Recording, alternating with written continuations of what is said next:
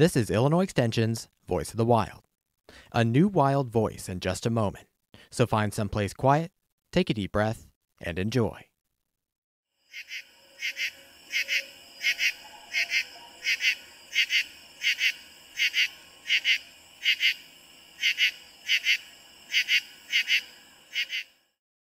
This night-singing insect is commonly heard but seldom seen.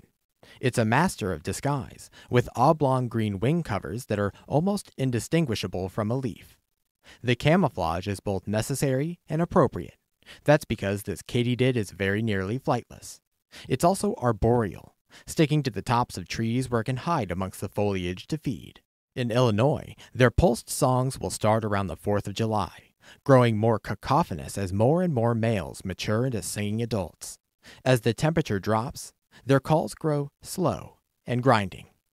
This is the common true katydid, Pterophylla camellifolia, from the Katydid family, Katydid. This family of insects is in the same order as the grasshoppers, Orthoptera. Here's the common true katydid calling again. The first of these calls was recorded midsummer, and the second in the fall when it was much cooler.